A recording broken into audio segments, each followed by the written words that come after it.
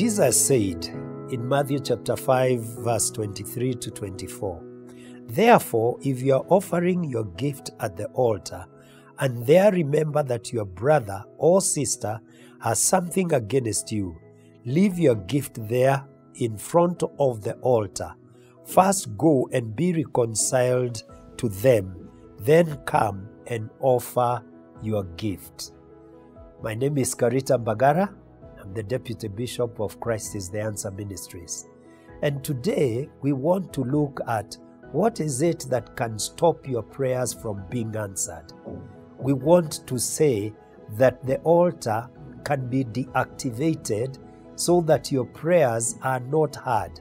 And Jesus is the one that said that actually if you harbor a bitterness or anger against your brother, and you are even offering a gift at the altar, it will be useless if you are not reconciled. When you read the context here, and you start, say, from verse 21, you find that Jesus taught that the following things can silence the altar.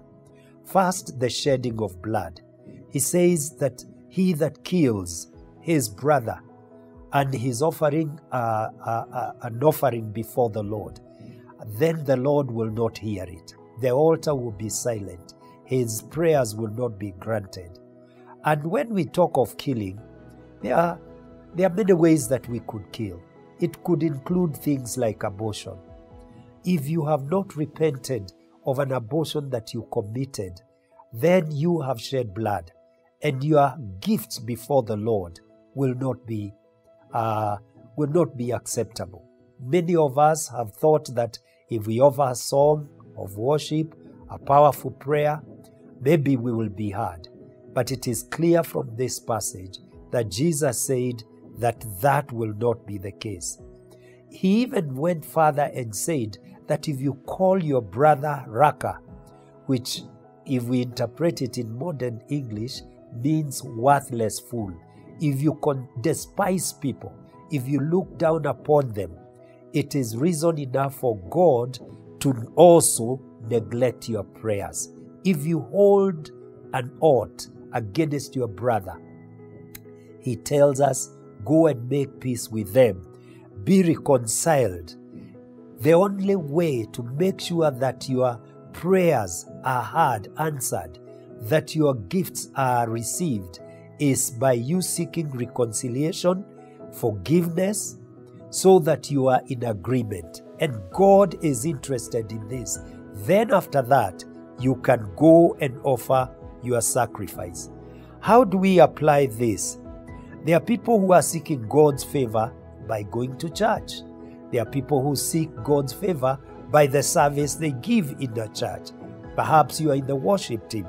Or perhaps even by giving alms. You give monies, but despite your monies, you do not see God coming through for you.